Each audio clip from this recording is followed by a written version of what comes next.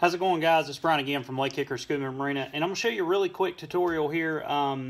This is how we change out the lens of a scuba mask, and I've just got an X-Vision here, just standard X-Vision scuba mask. Hope you can see it here.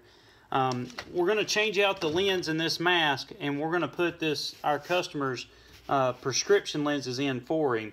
And if you have glasses, or if you wear glasses or contacts, nowadays we don't have the big, large, bulky, large volume or high volume mask where you could actually wear your glasses under them like they did back in the old days.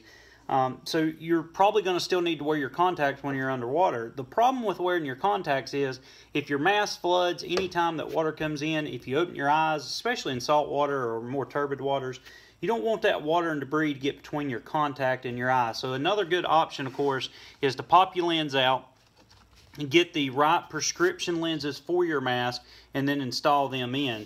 Now, if you're not careful during the installation process, you can actually break the frame that goes all the way around the mask. And I've got this one just about all the way loose. I've got a couple more clips to loosen up. But it's very important that you use proper tools. So a lot of people would probably just pull out a couple sets of screwdrivers and sit here and pry on this thing.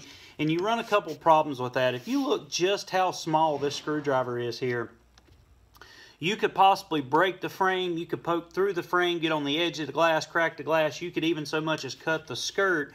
As you were poking it down in there, you could actually cut the skirt too as well. So we use the tools that are designed for that job. And of course, this is a little tool from Marez, a little mask tool here.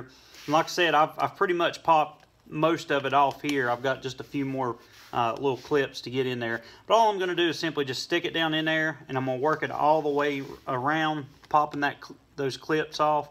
And then once I have the clips off, I'm going to be careful not to damage the frame part of the mask here. And then very easily, the lenses now should pop right out. All right, you don't want to drop them, break them, or anything like that, so I'm just going to set them aside. When you install your new lenses, you want to make sure that you get them placed on the right side. Now, these are pretty easy to do because the shape of the lens itself is going to line up only one way. If I flip it over, it looks like it's going to line up on the other side, but the way these lenses are designed, they got a little groove there, and that groove has to sit down inside the mask lens or the mask frame itself. So I'm going to take the lens and I'm going to set it up inside there.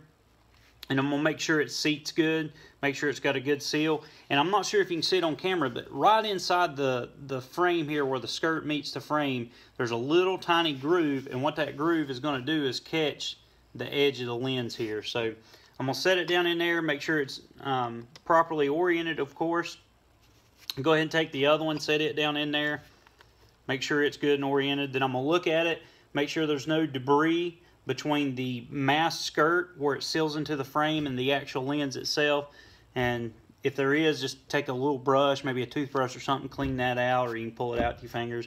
Being careful not to damage the skirt, of course. And then I'm going to take the cap part of the frame itself, place it back on, and then take my time snapping each of those clips back in. Sometimes they can be a pain when you're doing it, but if you take your time, you should be able to do it without breaking the frame itself.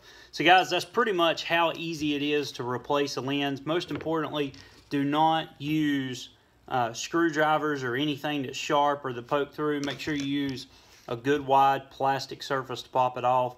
If it's a Marez mask, definitely, or any other manufactured mask for that, take it to a certified gear technician if you don't feel comfortable with it. A lot of times, if you try to do work yourself on certain items, it actually voids the warranty.